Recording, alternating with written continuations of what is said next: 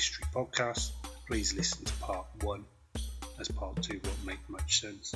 We will have a brief recap and a timeline just to get you back up to speed. As always, any new podcast relies on the generosity of his listeners. Please share, tell your friends. Follow us on social media.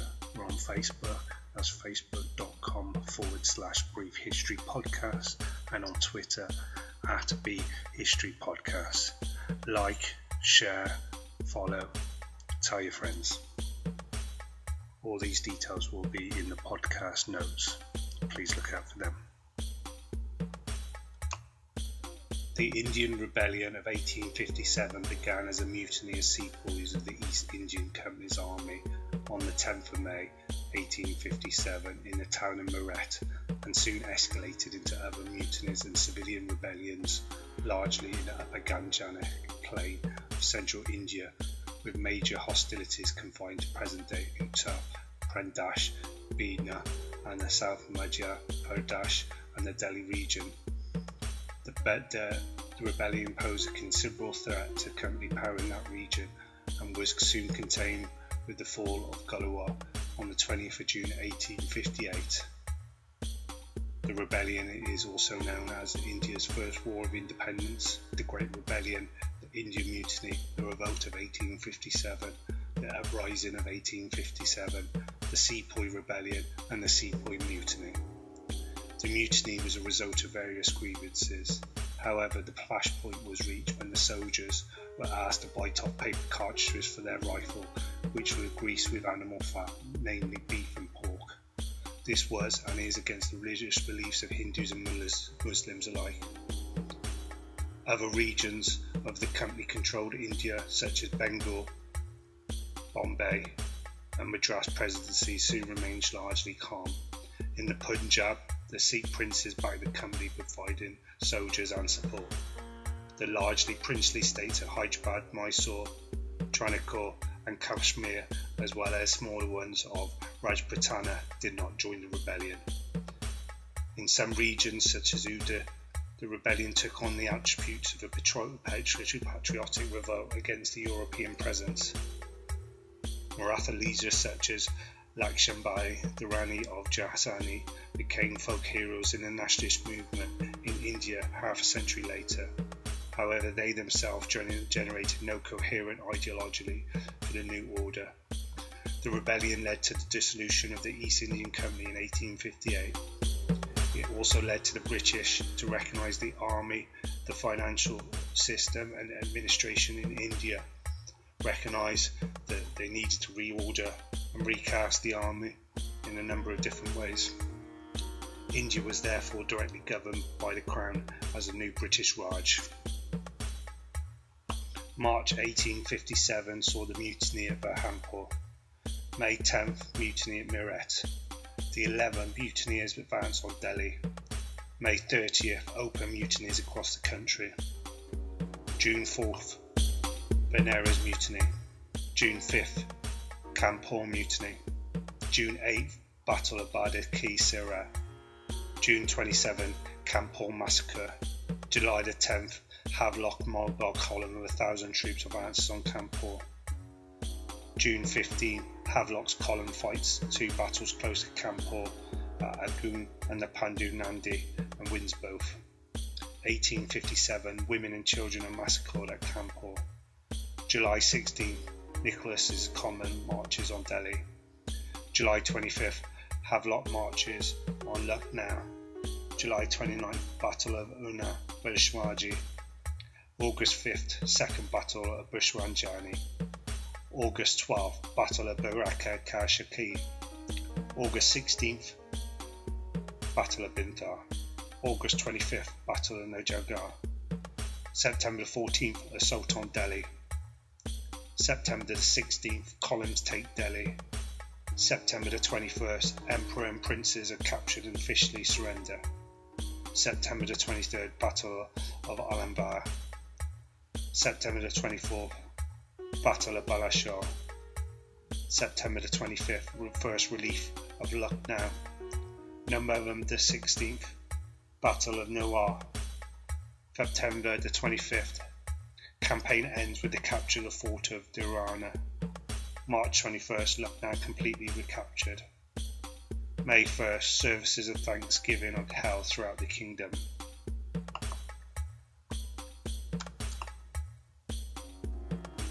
In June, sepoys under General Wheeler in Kanpur, present-day Kanpur, rebelled and besieged European encampments. Wheeler was not only a veteran and respected soldier, but also married to a high-caste Indian lady. He had relied on his own prestige and his cordial relations with Nana Sahib to thwart rebellion, and took comparatively few measures to prepare for fortifications, and lay in supplies and administration.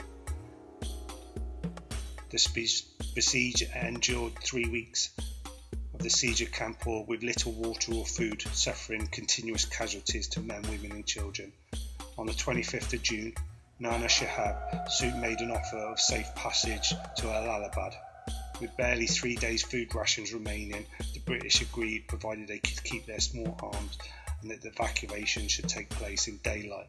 On the morning of the 27th, the Nana Sahib wanted the evacuation to take place on the night of the 26th. Early in the morning of the 27th, the European party left their entrenchment and made their way to the river, where boats provided by the Nana Sahib was waiting to take them to Allahabad. Several sepoys who had stayed loyal to the company were removed by the mutineers and killed, either because of their loyalty or because they had become Christian. A few injured British officers trailing the column were also apparently hacked to death by the angry sepoys. After the European party had largely arrived at the dock, which was surrounded by sepoys positioned on both banks of the Ganges with clear lines of fire, firing broke out and the boats were abandoned by their crew and caught or were set on fire using pieces of red-hot charcoal. The British party tried to push the boats off, but all except 3 remained stuck. One boat, with over a dozen wounded men, initially escaped, but was later grounded, was caught by mutineers and pushed back down the river towards the carnage at Kanpur. Towards the end, rebel cavalry rode into the river to finish off any survivors. After the firing ceased, the survivors were rounded up and the men shot. By the time the massacre was over, most of the male members of the party were dead, while the surviving women and children were removed and held hostage. They were later killed in the Buhagi massacre. Only 4 men eventually escaped alive from Kanpur on one of the boats. 2 private soldiers, both of whom died later during the rebellion, a lieutenant and Captain Mowbray Thompson, who wrote a first-hand account of the experience entitled The Story of Kanpur, London 1859. Whether the firing was planned or accidental remains unresolved. Most early histories assume it was planned either by Nana Sahib, as proposed by Edmondson, or that Tatya Tope and Brigadier Gwalior Pasha planned it without the Nana Sahib's knowledge, proposed by G.W. Forrest. The stated reasons for the planned nature are the speed at which the Nana Sahib agreed to the British conditions, put forward by Mowbray and Thompson himself, and the firepower arranged around the gap, which were far in excess of which was necessary to guard the European troops. Most histories agree on this. During their trial, Tatya Tope denied the existence of any such plan and described the incitement of the following terms. The Europeans had already boarded the boat, and he, Tatya Tope, raised his right hand to signal their departure. That very moment, someone from the crowd blew a loud bugle, which created disorder. In the ongoing bewilderment, the boatmen jumped off the boats. The rebels started shooting indiscriminately. Nana Sahib, who was staying in Savadej bungalow nearby, was informed of what was happening and immediately came to stop it. Some British histories allow that it might well have been a result of an accident or error. Someone accidentally or maliciously fired a shot. The panic-stricken British opened fire and it became impossible to stop the massacre. Surviving women and children were taken to Nana Sahib and then confined first to the Savada County and then to the home of the local magistrate clerk, where they were joined by refugees from Fatehpur. Overall, 5 men and 206 women and children were confined to the Bihar for about 2 weeks. In 1 week, 25 were brought out dead due to dysentery and cholera. Meanwhile, a company relief force that had been advanced from Hyderabad defeated the Indians. By the 15th of July, it was clear that Nana Shahab would not be able to hold Kanpur, and the decision was made by Nana Shahab and other leading rebels that the hostages must be killed. After the sepoys refused to carry out this order, 2 Muslim butchers, 2 Hindu peasants and one of Nana's bodyguards went into the Bihar. Armed with knives and hatchets, they murdered the women and children.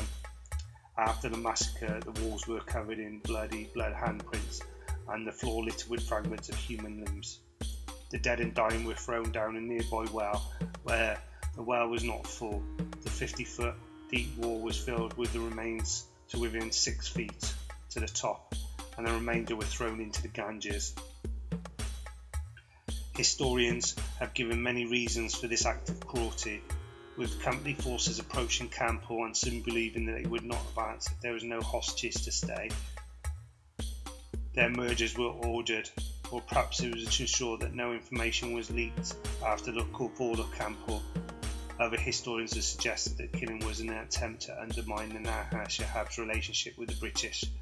Perhaps it was due to the fear of being recognised by some of the prisoners for having taken part in the earlier firings. The killing of the women and children proved to be a mistake. The British public were and anti-imperial and pro-Indian proponents lost all their support. Kanpur became a war cry for the British and their allies for the rest of the conflict. Nana Shahab disappeared near the end of the rebellion. It was not known what had happened to him. Other British accounts state that indiscriminate punitive measures were taken in early June, 2 weeks before the murder at Mahanigarh, after those of both Meerut and Delhi, specifically by Lieutenant Colonel George Smith Neal of the Madras Fusiliers, which was a European unit commanded at Allahabad while moving towards Kanpur. At the nearby town of Fatehpur, a mob had attacked and murdered the local European population. On this pretext, Neal ordered all villages beside the Grand Trunk Road to be burned and their inhabitants hanged. Neal's methods were, quote, ruthless and horrible, end quote, and far from intimidating the population, may well have induced previously undecided sepoys and communities to revolt.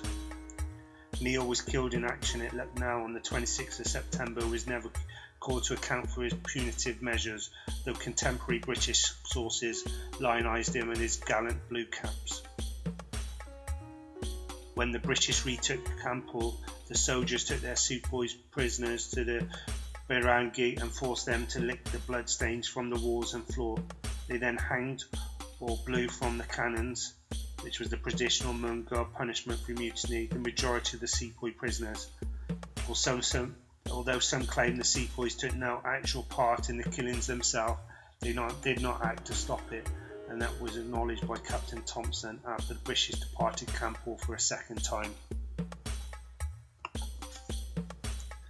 Very soon after the events in Meerut, rebellion erupted in the state of Awadh, also known as Hodor in modern-day Uttar Pradesh, which had been annexed barely a year before. The British Commissioner resident at Lucknow, Sir Henry Lawrence, had enough time to fortify his position inside the residency compound. The company forces numbered some 1,700 men, including local sepoys. The rebels' assaults were unsuccessful, and they began to barrage all artillery and musket fire into the compound. Lawrence was one of the first casualties. The rebels tried to besiege the walls with explosives and bypass them via underground tunnels that led to underground close combat.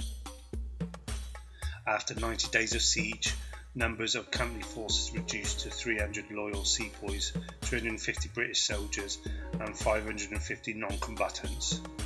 On September the 25th, a relief column under command of Sir Henry Havelock and accompanied by Sir James Outram, with whom in theory was his superior, fought its way from Kanpur to Lucknow in a brief campaign in which the numerically small column defeated rebel forces in a series of increasingly large battles.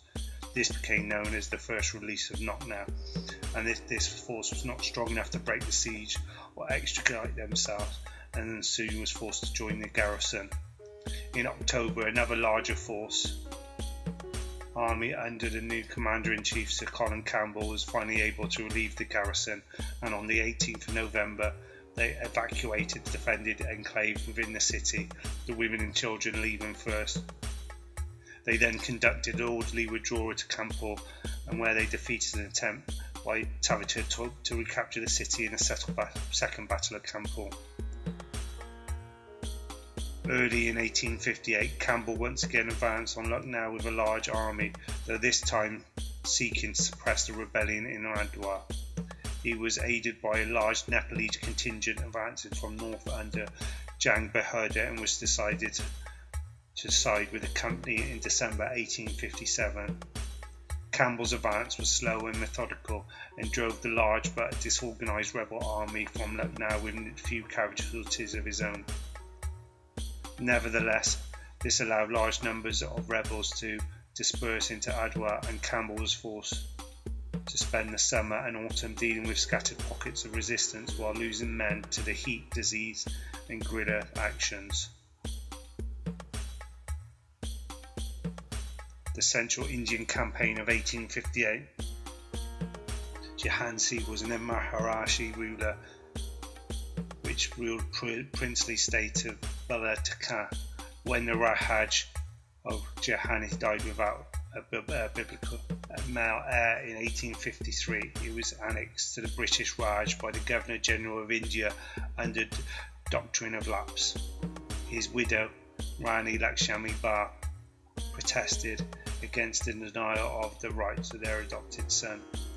When war broke out, Jhansi quickly became a centre of rebellion. A small group of company officials and their families took refuge in Jhansi's fort, and the Rani negotiated their evacuation.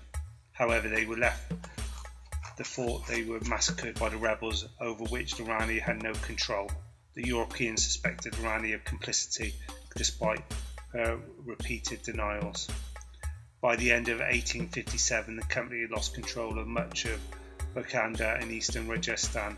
The Bengal army units in the area, having rebelled, massacred or marched to take part in the battles for Delhi and Kanpur. The many princely states which made up this area began warring against themselves. In September and October 1857, the Rani led the successful defence of Jhansi against the invading armies of the neighbouring Rajajes of Datia and Orchia. On the 3rd of February, Rose broke the 3-month siege of Sangor.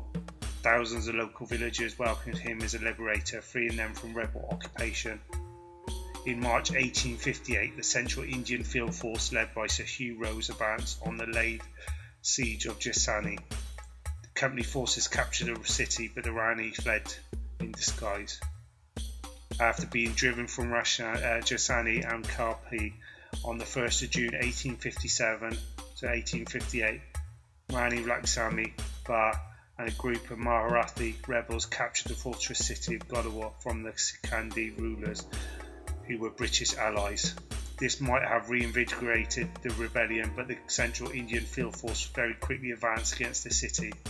The Rani died on the 17th of June, the second day of the Battle of Gwalior, probably killed by a carbine shot from the 8th Hussars, according to the account of 3 independent Indian representatives. The company forces captured Gwalior within the next 3 days. In descriptions of the scene of her last battle, she was compared to Joan of Arc by some commentators. Indore. Colonel Henry Durand, the then company president of Indore, had brushed away any possibility of an uprising in Indore. However, on the 1st of July, sepoys in Holkar's army revolted and opened fire on the pickets of Jaipur cavalry. When Colonel Travers broke forward to charge, Burpur cavalry refused to follow. The Burpur infantry also refused orders and instead levelled their guns at European sergeants and officers. Since all possibilities of mounting an effective deterrent were lost, Durand decided to gather up all the European residents and escape, although 39 European residents at Indore was killed. In the Punjab, what was then referred to by the British as the Punjab was a very large administration division centred in Lahore, include not only the present-day Indian and Pakistani Punjabi regions, but also the northwest frontier districts bordering Afghanistan. Much of the region had been the Sikh Empire ruled by Ranjit Singh until his death in 1839. The kingdom had been fallen into disorder with court factions, and the Kasali, the Sikh army, contending for power at the Lahore Dunbar court. After two Anglo-Sikh wars, the entire region was annexed by the East India Company in 1849. In 1857, the region still contained the highest number of both European and Indian troops.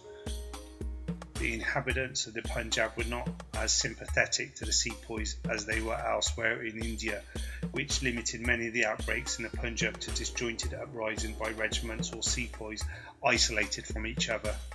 In some garrisons, notably Firozpur, indecision on the part of the senior European officers allowed the sepoys to rebel, but the sepoys then left the area, mostly heading for Delhi. At the most important garrison, that of Peshawar, close to the Afghan border, many comparatively junior officers ignored their normal commander, the elderly General Reed, and took divisive action. They intercepted the sepoys' mail, thus preventing their coordinating an uprising, and formed a force known as the Punjab Movable Column to move rapidly to suppress any revolts that occurred. When it became clear from the intercepted correspondence that some of the sepoys at Peshawar were on the point of open revolt, the four most dissatisfied Bengal native regiments were disarmed by the two British infantry regiments in the cantonment, backed by artillery, on the 22nd of May. This decisive act induced many local chieftains to side with the British. Jhelum in Punjab was also a centre of resistance against the British. Here 35 British soldiers of Her Majesty's 14th Regiment, South Wales Borders, died on the 7th of July 1857. To commemorate this victory by St John's Church, Jhelum was built, and the names of those 35 British soldiers are carved on a marble lectern present at that church. The final large-scale military uprising in Punjab took place on the 9th of July, where most of a brigade of sepoys at Skeltop rebelled and began to move to Delhi. They were intercepted by John Nicholson with an equal British force as they tried to cross the Ravi River. After fighting steadily but unsuccessfully for several hours, the sepoys tried to fall back across the river but became trapped on the island. 3 days later, Nicholson annihilated the 1,100 trapped sepoys in the Battle of Trimmock Gap. Some regiments in frontier garrisons subsequently rebelled but were isolated among hostile Pachu villages and tribes. There were several mass executions amounted to several hundred of sepoys from units which rebelled or who deserted in the Punjab and northern western frontier provinces during June and July. The British had been recruiting irregular units from Sikh and Pashto communities even before the first unrest among the Bengal units, and the number of these greatly increased during the rebellion. 34,000 fresh levies eventually being raised. At one stage, faced with the need to send troops to reinforce the besiegers at Delhi, the Commissioner of the Punjab, Sir John Lawrence, suggested heading the coveted prize of Peshawar to Dost Muhammad Khan of Afghanistan in return for the pledge of friendship. The British agents in Peshawar and the adjacent districts were horrified. Referring to the massacre of a retreating British army in 1840, Herbert Enderwines wrote, quote, Dost Muhammad would not be a moral Afghan if he did not assemble or a day to be gone in India and to follow after us an enemy. Europeans cannot retreat. Kabul would be again. In the event of Lord Canning insisting on Peshawar being held, and Dost Muhammad, whose relations with British have been equivocal for over 30 years, remain neutral, unquote. It's in September 1858, Ahmed Nawaz Khan Kural head of the Karur tribe, led an insurrection in the Delhi Bard district between the Sucha, Ravi and Chenab rivers. The rebellions held the jungles of Karachi and had some success against the British forces in the area, besieging Major Crawford Campbell at Kuchwantani. A squadron of Punjabi cavalry sent by Sir John Lawrence raised the siege. Ahmed Khan was killed, but the insurgents found a new leader in Mir Bahalif Fatwana, who maintained the uprising for 3 months until government forces penetrated the jungle and scattered the rebels themselves. Landlords of the Rajputani clan of Rajputs, Talaka Dobi district, Kanpur played a prominent part in the rebellion. On hearing of the uprisings against British rule in the surrounding districts of Kanchanpur, Ajra and Banaras, the Rajputs of Durrani organised themselves into a vast armed force and attacked the company all over the region. They also cut the company communications along the Banaras-Ajra road and advanced towards the former Bareilly state. In the first encounter with British regular troops, the Rajputs suffered heavy losses but withdrew in order. Regrouping themselves, they made a bid to capture Banaras. In the meantime, Ajwa had been besieged by another large force of rebels. The company was unable to send reinforcements to Azwajia due to the challenge posed by the Dolphi Rajputs. A clash became inevitable, and the company attacked the Rajputs with the help of the Sikhs and the Hindustani cavalry at the end of June 1857. The Rajputs were handicapped as the torrential monsoon rain soaked their supplies of gunpowder. The Rajputs, however, bitterly opposed the company advance with swords and spears and a few serviceable guns and muskets they had found. The company took about 5 miles north of Maras at a place called Pashani-e-Anab. The Rajputs were driven back with heavy losses against the Ramadi River. The British army crossed the river and sacked every Rajput village in the area. A few months later, Kunwar Singh of Janaspur district, Anara, advanced and occupied Azapuna. The Manas army sent out against him was completely defeated outside Ajwa. The company rushed reinforcements and there was a furious battle in which the Rajputs of Durrani helped Kunwar Singh with their distant relative. Kunwar Singh had to withdraw and the Rajputs became the subject of cruel reprisals by the company. The leader, the Chavani Rajput, invited to conference and treacherously arrested by the company troops, which had surrounded the place in Sajpur village in 1858. All were summarily executed by hanging from a mango tree, along with 9 of their other followers. The dead bodies were further shot with muskets and left hanging from the trees. After a few days, the bodies were taken down by the villagers and cremated. On the 25th of July, rebellion erupted in the garrison of Dinpar. The rebels quickly moved towards the city of Nara, joined by Kunwar Singh and his men. Mr. Boyle, a British railway engineer in Nara, had already prepared his house for defence against such attacks, particularly because he was a railway engineer. As the rebels approached Amra, all European residents took refuge in Boyle's house. A siege soon ensued, and 50 local sepoys defended to the use a house against artillery and musketry from the rebels. On the 29th of July, 400 men were sent out from Dinpur to relieve Anara, but their force was ambushed by rebels around a mile away from the siege house, several defeated and driven back. On the 30th of July, Major Vincent Orr, who was going up the river with his troops and guns, reached Buxar and heard about the siege. He immediately disembarked his guns and troops, the 5th Fusiliers, and started marching towards Arra. On the 2nd of August, some 16 miles short of Arra, the Major was ambushed by rebels. After an intense fight, the 5th Fusiliers charged and stormed the rebel position successfully. On the 3rd of August, Major Orr and his men reached the siege house and successfully ended the siege. The aftermath. The authorities in British colonies with an Indian population, sepoy or civilian, took measures to secure themselves against copycat uprisings. In the Strait settlements and in Trinidad, the annual wholesale processions were banned. Riots broke out in the penal settlements in Burma and a settlement in Penang. The loss of a musket provoked a near riot, and security was boosted, essentially in locations with Indian convicted populations. From the end of 1857, the British had begun to gain ground again.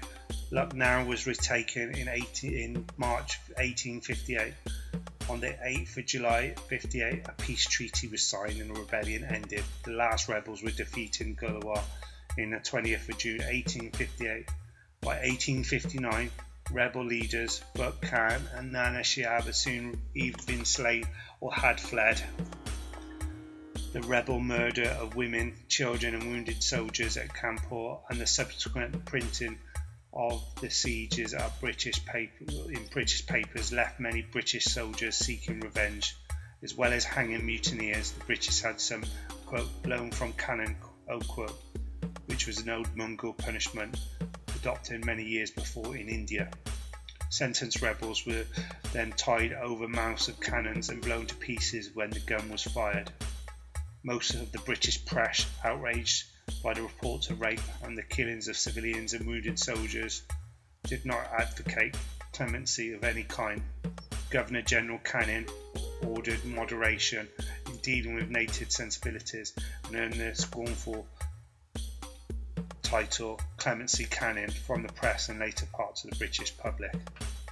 In terms of sheer numbers, the casualties were much higher on the Indian side. A letter published after the fall of Delhi in the Bombay Telegraph was produced in British papers, testified to the scale of Indian casualties. Quote, all the cities people founded within the walls of the city of Delhi when our troops entered were bayoneted on the spot, and the number was considerable, as many may suppose, where I tell you that in some houses 40 and 50 people were hiding.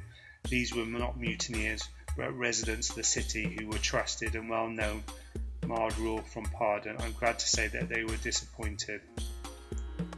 End quote. Edward Verber, a 19-year-old officer, recorded his experience.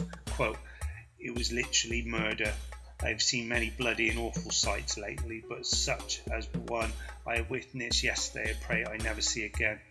The women were all spared, but their screams and seeing their husbands and sons butchered was most painful. Heaven knows I feel no pity, but when old grey-bearded men is brought and shot before our very eyes, hard must be that a man's heart, I think, cannot look upon with indifference. End quote. Some British troops adopted a policy of no prisoners. One officer, Thomas Lowe, remembered on one occasion his unit had taken 76 prisoners. They were just too tired to carry on killing and needed a rest, he later recorded. Later, after a quick trial, the prisoners were lined up with the British soldiers standing a couple of yards in front of them. On the order of fire, they all simultaneously shot, quote, swept from their earthly existence, unquote. The aftermath of the rebellion had been a focus of new work using Indian sources and population studies. In the last Mongol, historian William Dalrymple examines the effects of the Muslim population of Delhi after the city was retaken by the British and finds that intellectual and economic control of the city shifted from Muslim to Hindu hands because the British at that time saw an Islamic hand behind the mutiny. The scale of the punishment handed out by the British Army of retribution was considered largely appropriate and justified in the Britain shocked by reports of atrocities carried out by British and European civilians and local Christians by the rebels.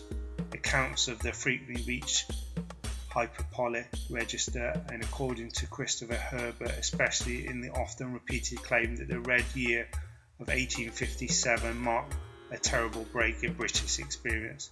Such was the atmosphere, a national, quote, mood of retribution and despair, unquote, led to, quote, almost universal approval, unquote, of the measures taken to pacify the revolt. The incidents of rape committed by Indian rebels against European women and girls appalled the British public. These atrocities were often used to justify the British reaction to the rebels. British newspapers printed various eyewitness accounts of the rape of English women and girls. On such account published by the Times regarding an incident where 48 British girls as young as 10 had been raped by Indian rebels in Delhi. Karl Marx later claimed that this was a propaganda, stating that the account was written by a clergyman in Bangalore from the events of the rebellion, but produced no evidence to support this allegation. Individual incidents captured the public interest and were heavily reported to press. One such incident, that of General Wheeler's daughter Margaret, began forced to live after her captor's concubine, though this was reported in the Victorian public as Margaret killing her rapist herself. Another version of this story suggests that Margaret had been killed after her abductor had argued with his wife over her. The term sepoy or sepoyism became a derogatory term for the nationalists, especially in Ireland. Bangalore Surja was tried for treason by a military commission assembled by Delhi and exiled to Rangoon, where he died in 1862, bringing the Mughal dynasty to an end. In 1877, Queen Victoria took the title of Empress of India on the advice of Prime Minister Benjamin Disraeli. The rebellion saw the end of the British East India Company rule in India. In August, by the Government of Indian Act 1858, the company was formally dissolved and its ruling powers over India was transferred to the British Crown. A new British Government Department, the Indian Office, was created to handle the governance of India, and its head, the Secretary of State for India, was entrusted with formulating an Indian policy. The Governor-General of India gained a new title, the Viceroy of India, and implemented the policies devised by the Indian Office. Some former East Indian territories, such as the Straits Settlements, became colonies in their own right. The British colonial administration embarked on a program of reform, trying to integrate Indian higher castes and rulers into the government and abolish attempts at westernisation. The Viceroy stopped land grabs, decreed religious tolerance, and admitted Indians into civil service, albeit as subordinates. Essentially, the old East Indian Company bureaucracy remained, though there was a major shift in attitudes. In looking for the causes of mutiny, the authorities alighted to two things: rebellion and economy. On the rebellion, it was felt that there had been too much interference with indigenous traditions, both Hindu and Muslim. On the economy, it was not believed that the previous attempts by the company to introduce free market competition had undermined traditional power structures and bonds of loyalty, placing the peasantry at the mercy of merchants and moneylenders. In consequence, the British Raj was constructed in part around a conservative agenda based on preservation of tradition and hierarchy. On a political level, it is also felt that the previous lack of consultation between rulers and ruled had yet another significant factor in contributing to the uprising. In consequence, the Indians were drawn into government at local level, though there was a limited scale on crucial precedent which had been set with the creation of a new white-collar Indian elite. Further stimulated by the opening of universities at Calcutta, Bombay and Madras, a result of Indian Universities Act. So alongside the values of traditional and ancient India, a new professional middle class was starting to arise, in no way bound by the values of the past.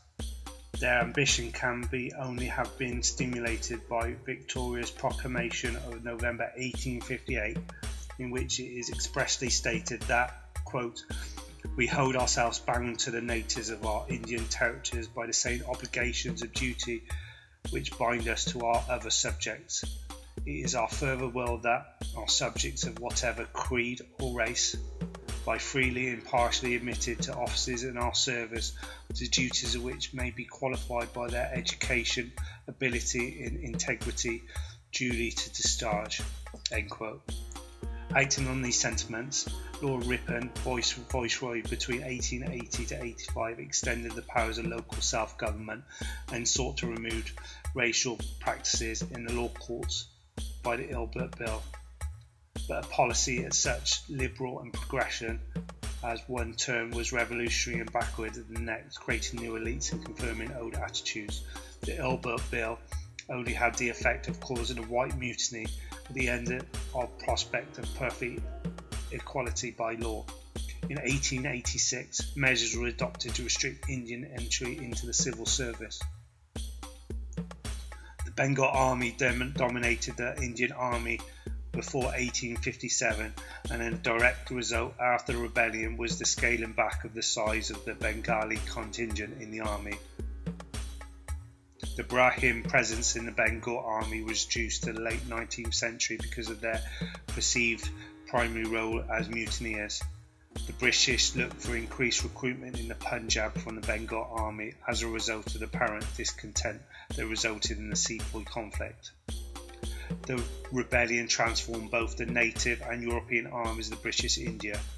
Of 74 regular Bengal native infantry regiments in existence at the beginning of 1857, only 12 escaped mutiny or disbandment.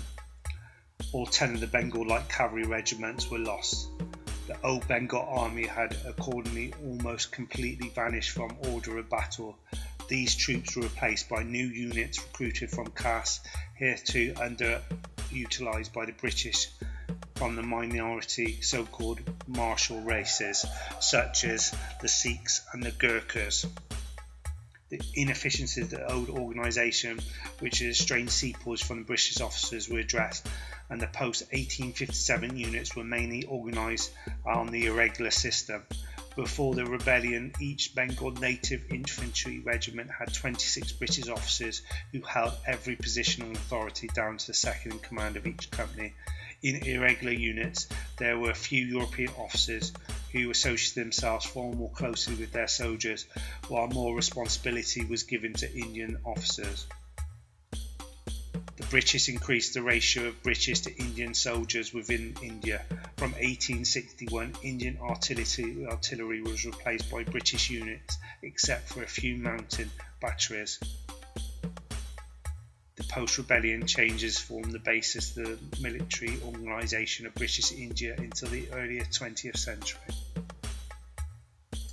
Thank you for listening to part 2, The Indian Mutiny by Brief History podcast. As always, the success of this podcast relies on you, the listener, so please listen, subscribe, share, follow us on Twitter at BHistoryPodcast. We're on Facebook, facebook.com/Brief History Podcast. Please like, share, follow, rate us on iTunes and any other podcast site. As always, thank you. My name's Andrew Knight. I'm the narrator and the writer. Harry Edmondson is the composer and the producer. Thanks for listening, and as always, further information will be found in the podcast notes. Listen out for the next episode next week.